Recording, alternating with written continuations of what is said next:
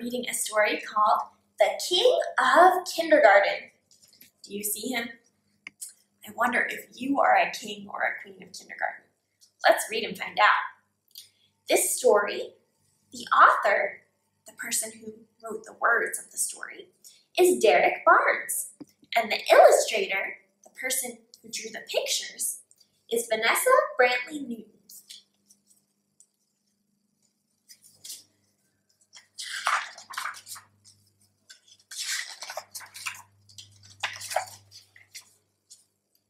The morning sun blares through your window like a million brass trumpets. It sits and shines behind your head like a crown. Mommy says that today you are going to be the king of kindergarten. See the sun like a crown?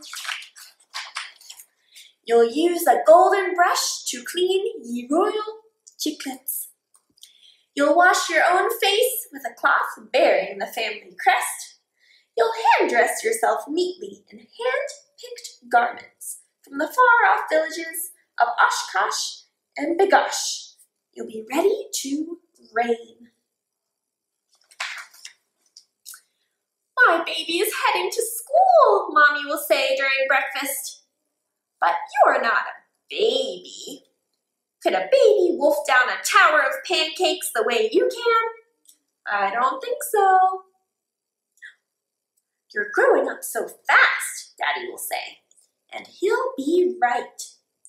I can't stay the same size forever, can I? You'll say. One day, I'll be taller than you, Daddy, and you'll be my little man. Daddy will laugh, but you won't be joking. Then a big yellow carriage will deliver you to a grand fortress called school. There he is. As you walk up to the towering doors, you'll remember Mommy saying, hold your head high and greet everyone with a brilliant, beaming, majestic smile, for you are the king of kindergarten. You see his crown?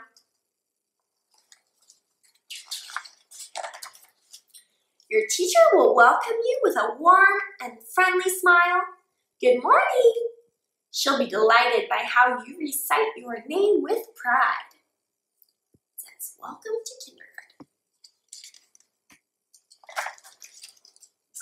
When you head to your royal seat, the kids at your table will wave and say hi, like they've been waiting on you all summer long. So you'll smile back, return the wave, and give them a cheerful, hi everybody. The truth is, you couldn't wait to meet your kindergarten kingdom either.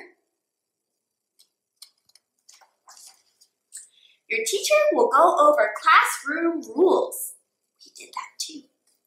And you will all discuss important matters such as shapes, the alphabet, and the never-ending mystery of numbers. She'll even read a book about trucks, trains, and tractors. Woo! It sounds like a lot, but you are the king of kindergarten. Piece of cake. You will show your bravery at recess when you go up to one of your classmates and ask, Marie, do you want to play with me? Not only will she say yes, but she'll lead the way in helping you save the kingdom by battling a fire-breathing dragon. They look like they're having some fun. In the cafeteria, the boy sitting next to you will be missing dessert. You'll have hand-picked your favorite chocolate pudding with an extra cup just in case. So you'll say to him, want a pudding, Howie? He'll say, thanks, and you won't mind at all, because what could be cooler than sharing with your new friends? After a royal rest, you'll arise to sing and dance and bop to a rhythmic beat. The day will be one you will never forget. At the end of it, your teacher will wish you all a magnificent evening and bid you farewell until dawn. On your way back home, you'll think of all the things you can't wait to tell your parents. I made a bunch of new friends, my teacher is nice, and recess is the best thing ever.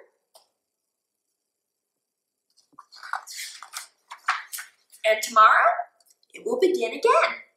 Another day as the charming, the wonderful, and the kind King of Kindergarten. I think he had a pretty good first day of kindergarten. What do you think? Now, our first day of kindergarten had some of these things, but maybe not all of them because we weren't here in person yet. But I bet you are doing a pretty wonderful job ruling your kingdom of kindergarten as well.